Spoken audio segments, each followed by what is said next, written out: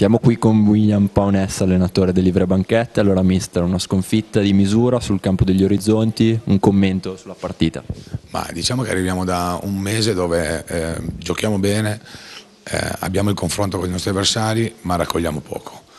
Bisogna cambiare qualcosa, perché veniamo qua senza nasconderci, a viso aperto, affrontiamo una signora squadra con giocatori di caratura, passiamo in vantaggio, pecchiamo un pochettino nella gestione del risultato.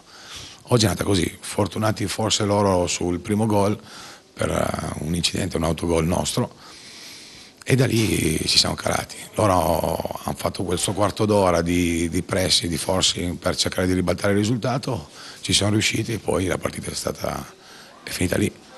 Forse in questo momento non abbiamo, se andiamo sotto non riusciamo a ribaltare il risultato. Peccato, perché eravamo andati in vantaggio e ci credevo di portare via punti qua, in un campo difficile. Ecco, come te lo spieghi il calo? Dopo il primo gol preso ci sono stati 10 minuti di smarrimento e dopodiché l'Ivrea è tornato a fare la partita del primo tempo. Ma io penso che alla fine nei ragazzi entra anche in testa un pochettino la paura di vincere.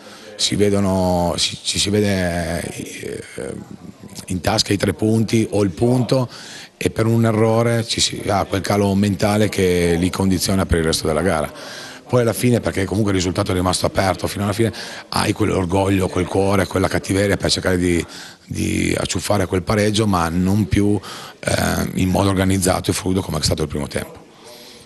C'è la pausa natalizia, poi ci sarà praticamente davanti tutto il girone di ritorno. Cosa ti aspetti dal 2016? Ci credi nella salvezza?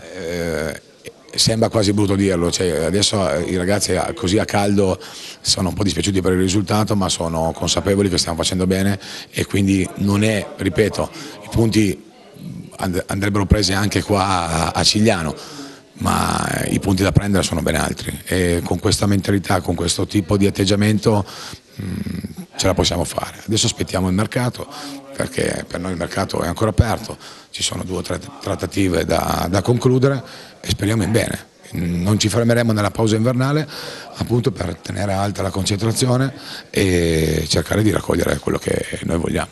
Il nostro obiettivo è la salvezza.